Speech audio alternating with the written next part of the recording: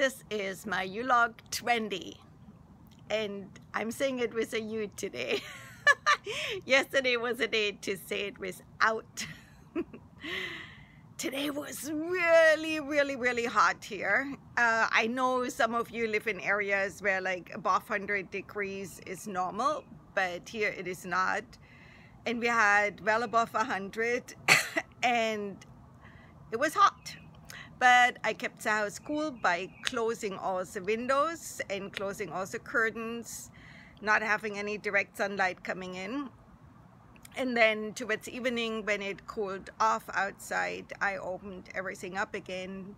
And yeah, so it's getting cooler inside again. It stayed pretty good. I was working in the yard until my body told me this is a good time to stop now. Like, do not finish this project. Abort now. And I did.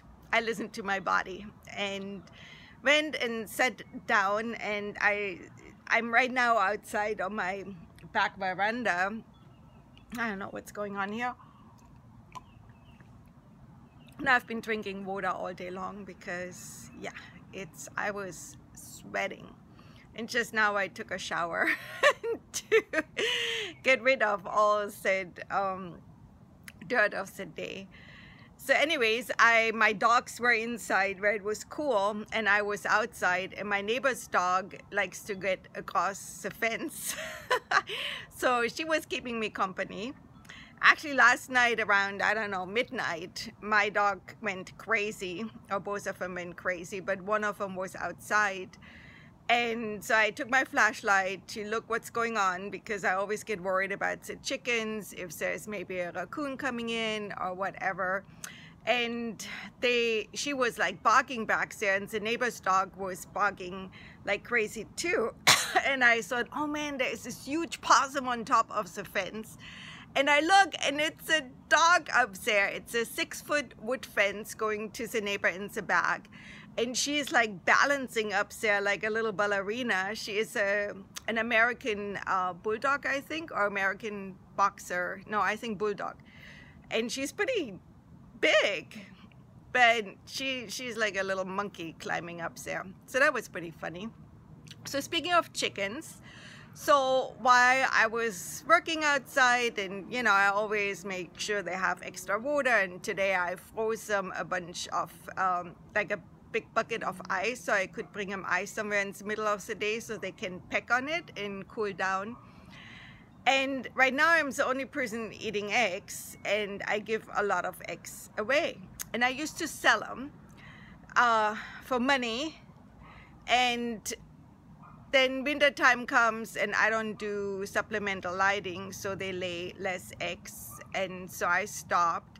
And then I just didn't go through the effort of finding customers again and starting it all up again. And I said, hey, why should I give all the eggs away?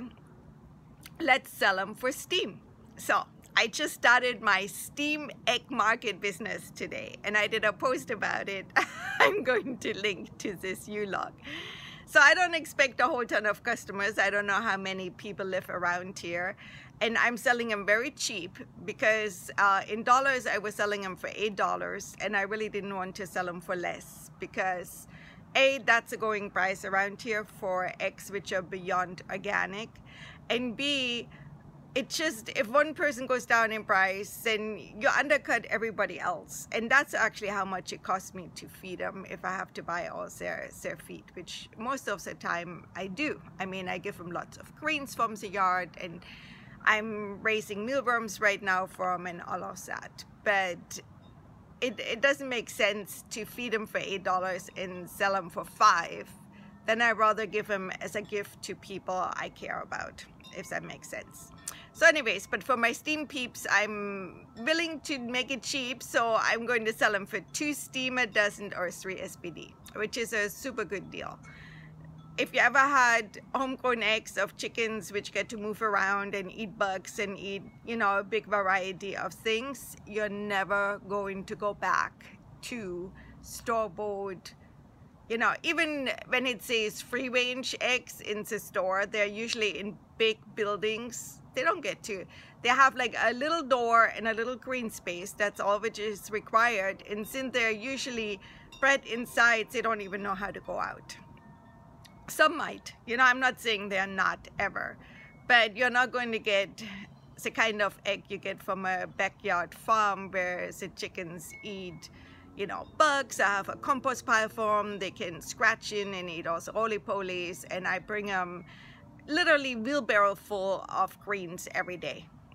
And so, yeah, that's my new egg business. So if you live in the San Diego area, become my customer, yay! And that's it for today. I'm tired, my voice is not working, and good night, Steem it, or good morning, or whatever generic, happy generic time of the day, whatever your time is. Take care.